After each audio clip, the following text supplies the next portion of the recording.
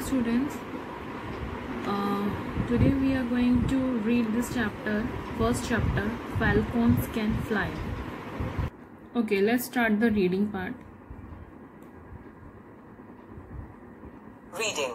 Long ago, in the fertile land of Janakpura, there lived a king who was known for his kind heart. He was not only kind to fellow human beings, but was full of love for birds and animals. He had a huge bird sanctuary in his capital and had ordered that no one should kill animals and birds in his kingdom. You can see the meaning of sanctuary over there. Sanctuary. Sanctuary. A place where birds and animals are kept safe and cared for. Falcon. A bird which has long pointed wings and can fly very fast. It's a bird's name, falcon. So let's continue the story.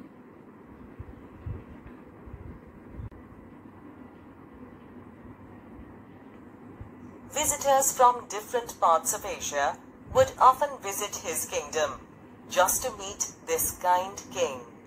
One day, a visitor brought 2 young falcons as presents for the king. Falcons are found all across the world, although the 2 he brought were from Kabul. Falcons are best known for their ability to fly. The king wanted the falcons to be looked after in the best possible manner. He called the bird trainer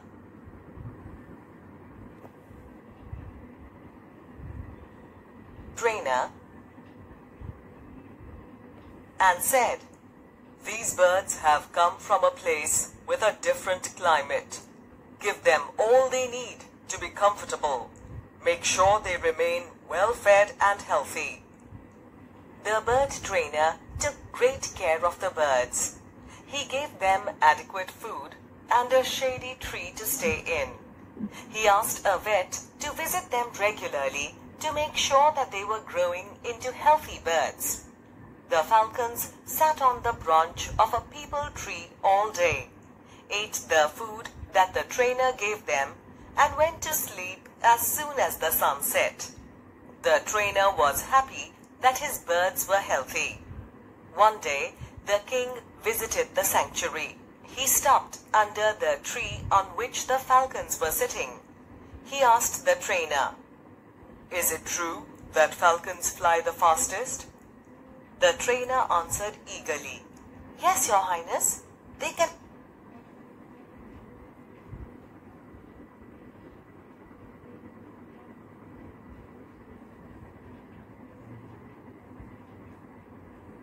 fly very fast.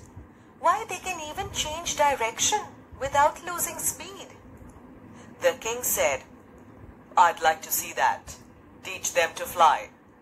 Let's see how fast they go. They have been with us long enough. I'm sure they won't fly away in the wild.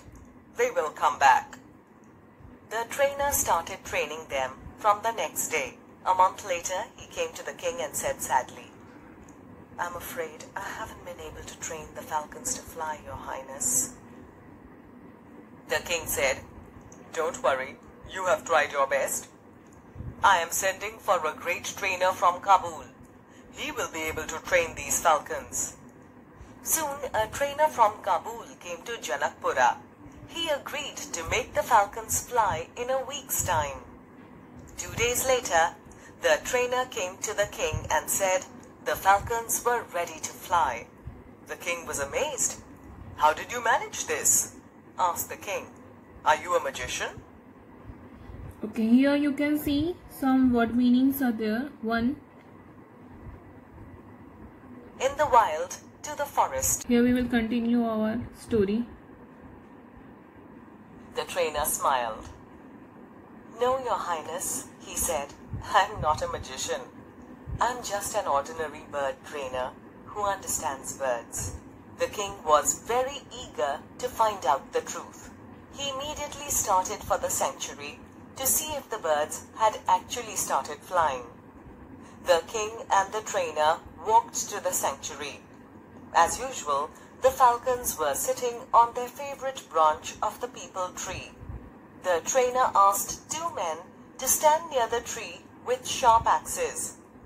As soon as the king reached the tree, the men chopped the branch off the tree. Both the birds took flight at a great speed which was never seen before. Took flight, take off and fly. Meaning of took flight, take off and fly. The king was surprised. "Why did you cut the branch they were sitting on?" he asked the trainer. The trainer said, "Your Highness, if all of us were given a comfortable place to stay, as much food as we need, and all our needs taken care of, do you think any of us would move to work and look after ourselves? The falcons didn't fly, as they had all their needs taken care of here. Many of our children can fly if there is a need. They don't, because their parents take care of everything for them."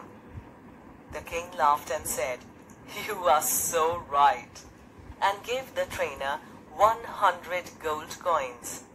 "This is not for making the falcons fly, but for teaching me a valuable lesson," he said. Okay, so the moral of the story is we all are made to fly, to realize our incredible potential as human beings. But instead of doing that, we sit on our branches, clinging to the things that are familiar to us. We are living in a very comfortable zone. The possibilities are endless, but for most of us, they remain undiscovered. We never think that we can fly, right? Our abilities, our capabilities, we never think on that. So let us learn to destroy the branch of fear we cling to and free ourselves to the glory of flight.